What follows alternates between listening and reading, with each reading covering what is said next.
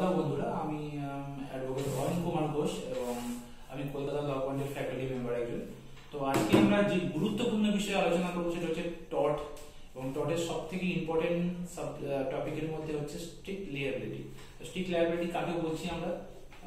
Strict liability এখানে হচ্ছে strict liability mainly রাইল্যান্ড versus ফ্লেচারের কেসের উপর দাঁড়িয়ে। তো আমরা জেনারেলি জানি যে প্রত্যেক মানুষের কিছু না কিছু ডিউটি থাকে এবং তার রাইটস থাকে। তো ডিউটি আর রাইটস এর মধ্যে যদি আমরা রাইটস আর ভোগ করি আর ডিউটিসটা যদি প্রপারলি না মেইনটেইন করি, তো আমাদের কিছু নেগলিজেন্স এর জন্য আমাদের কিছু কম্পেনসেশন দিতে হয়। সেরকমই এখানে স্ট্রিক্ট লিয়াবিলিটিটা একটা খুব মজার জিনিস হচ্ছে, এখানে আমাদের কোনো যে ডিপেন্ডেন্ট এন্ড প্ল্যান্টিভের মধ্যে যে কেস হয় সেখানে কোনো ডিপেন্ডেন্টের কোনো ফল্ট থাকে না। যদি আমরা স্ট্রিক্ট লিয়াবিলিটিকে বলতে পারি no fault liability, that is called no fault liability.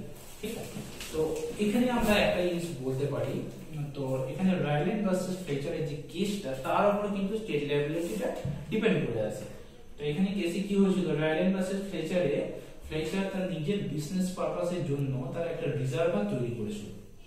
ঠিক আছে, এবং রিজার্ভারটা কাকে দিয়ে তৈরি করেছিল? একটা ইন্ডিপেন্ডেন্ট কন্ট্রাক্টরকে দিয়ে এবং ইঞ্জিনিয়ার্সকে হায়ার করে। ঠিক আছে, তো তারা যখন করেছিল তারা তখন এখানে একটা খাত ছিল রিজার্ভার তৈরি করার সময়, সেই খাতটা তারা ঠিকভাবে নোটিস করেনি, যার ফলে কি হয় এখানে যখন ওয়াটার দিয়ে ফুলফিল করা হয় রিজার্ভারটাকে, তখন যাবতীয় কিছু জল এখানে চলে আসে রাইল্যান্ডের এখানে, এবং রাইল্যান্ড ফ্লেচার এগেইনস্টে কেস করে। দুজন অ্যাভেজ ছিল, দুজন প্রতিবেশী ছিল।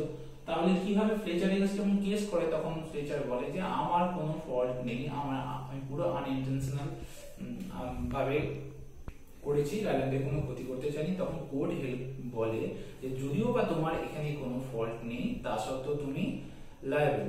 কেন? তুমি এখানে বলাই আছে স্টেট লায়াবিলিটির মেইন হচ্ছে no fault liability, no fault liability. তো স্টেট লায়াবিলিটির মেইন তিনটে জিনিস হচ্ছে dangerous things, escape and primary ফেসি liability. তো জিনিসটা কি হচ্ছে, ডেঞ্জারাস থিং বলছে রিজার্ভারটাকে বলছে, এসকেপ বলছে এখান থেকে জলটা বেরিয়ে চলে এসেছে। আর প্রাইমারি ফেসি লায়াবিলিটি হচ্ছে যদিও বা তুমি কন্ডাক্টরকে দিয়ে দিয়েছো, ইন্ডিপেন্ডেন্ট কন্ডাক্টরকে ইঞ্জিনিয়ার্সকে হায়ার করে করেছো, কিন্তু তার সত্ত্বেও যেহেতু স্টেট লায়াবিলিটি মানে নো ফল্ট লায়াবিলিটি, তোমার যদি কোনো নিজস্ব ফল্ট না থাকে, তুমি যদি আনইনটেনশনালি কোনো কাউকে হায়ার করে কাজও করো, তার সত্ত্বেও তুমি কোর্ট তোমাকে লায়াবল করবে। তো সেটাই হচ্ছে রাইল্যান্ড ভার্সেস ফ্লেচারের কেস। এ প্লেন্টিভ এ ডিপেন্ডেন্ট, ঠিক আছে, এর আনইনটেনশনাল ভাবে ইঞ্জিনিয়ার্স এন্ড কন্ডাক্টরকে হায়ার করে এটা গঠন করেছিল, কিন্তু এখানকার গঠন করার সময় স্ট্রাকচার গঠন করার সময় রিজার্ভারটা গঠন করার সময় এখানে একটা খাত ছিল, সেই খাতটা নোটিস করেনি, যার ফলে সমস্ত জল এই প্লেন্টিভ মানে রাইল্যান্ডের এখানে চলে আসে। ঠিক আছে, এই কেসটাকেই আমরা রাইল্যান্ড ভার্সেস ফ্লেচারের কেস বলি, এবং এটাই স্ট্রিক্ট লায়াবিলিটি যে রুলসটা সেটাই কিন্তু এর উপর পুরো দাঁড়িয়ে আছে। ঠিক আছে, এবং তাহলে মেইন তিনটে এলিমেন্ট কি? Dangerous thing, escape and primary ফেসি liability. ঠিক আছে, তো এর উপরে এর এক্সেপশনের উপরে যদি ভিডিও পেতে চান তো নেক্সট আপনারা কমেন্ট করে জানান কিরকম লাগলো ভিডিওটা, এবং লাইক কমেন্ট শেয়ার করুন কলকাতা ল পয়েন্টের পেজে, এবং ফার্দার কোয়ারিজ জন্য কলকাতা ল পয়েন্টের পেজে ইউটিউব চ্যানেলে লক্ষ্য রাখুন। Thank you.